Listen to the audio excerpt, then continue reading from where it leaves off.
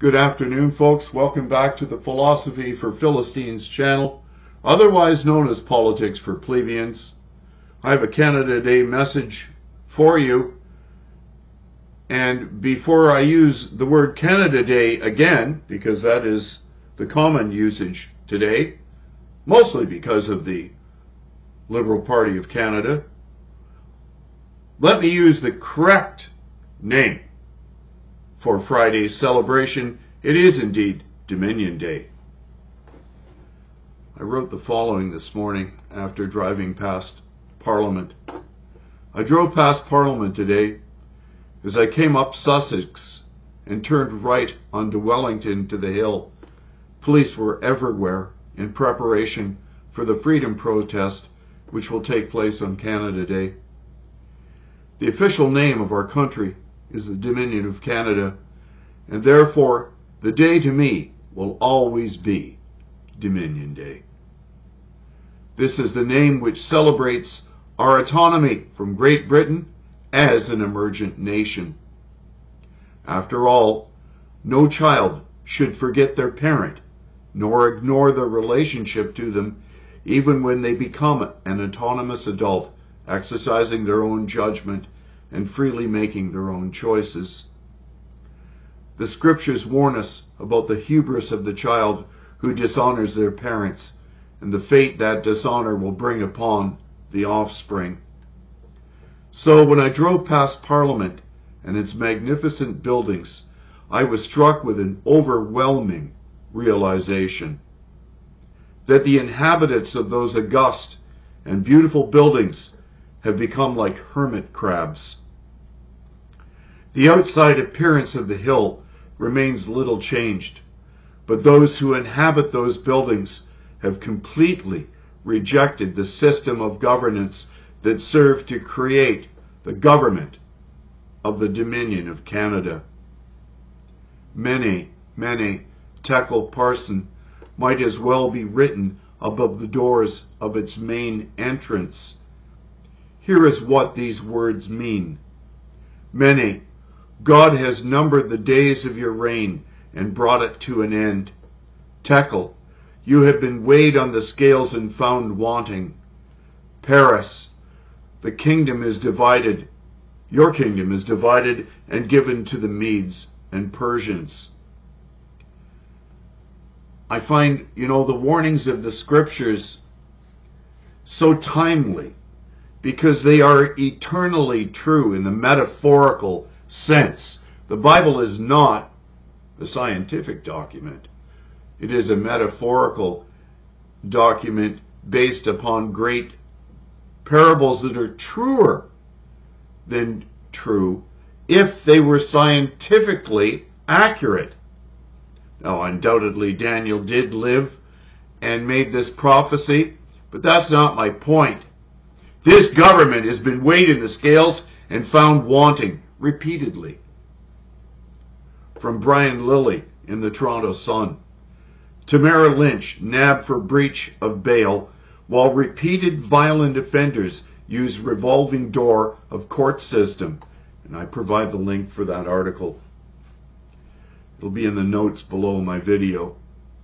Without downplaying the impact of the Freedom Convoy on residents of Ottawa's downtown core, those are hardly charges that would normally see this kind of action by police and prosecutors. Litch has no prior criminal record and has not been convicted of the charges she now faces, stated Brian Lilly. End of quote there. Of course not, because Miss Lynch is a political prisoner in jail purely due to her having the unmitigated gall to believe that the Dominion of Canada is a free country governed by the rule of law. Our neo-totalitarian cadre of hermit crabs fear what will take place this Dominion Day here in Ottawa. Hence the police presence I mentioned earlier. James Topp will arrive in Ottawa this Friday after marching on foot from Vancouver. Here is why he is marching and who he is if you have not heard of him and his incredible journey from our left coast and I do mean left, as in left-leaning. James Topp is a serving soldier who has served in the Canadian Armed Forces for 28 years. James is in the process of being released, and as such is a unique case of a current serving member engaging in peaceful protest openly. The Canada Marches team and Canadians have come to know James as a man with great humility, integrity, drive, leadership, and a desire to serve. Canada is getting to know him as well along the road. James is keen to protect his mindful integrity by questioning the orders he is being given. He believes in and talks about rising above the classification of thought. He is keen to avoid identity politics, talking in circles about how we got here, and wants to implore solutions. I'm sure that this article meant to say explore solutions as well as open dialogue. He is often heard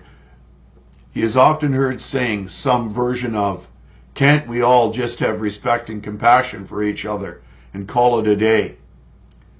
So why is James marching? Number one, James is protesting the federal government mandate that require, as a condition for employment or continued employment, vaccination testing, quarantine, and/or isolation. Number two, James has stepped forward to speak on behalf of those personnel employed by the federal government or otherwise who have been denied access to employment and services, who have lost income, and have suffered from damaged relationships due to the imposition of a medical procedure. 3.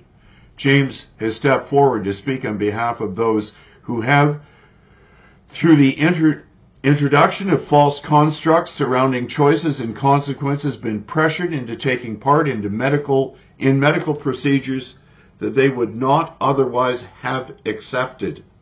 His mission statement: we rise to serve Canadians with honesty, respect, and compassion for the purpose of reuniting our people.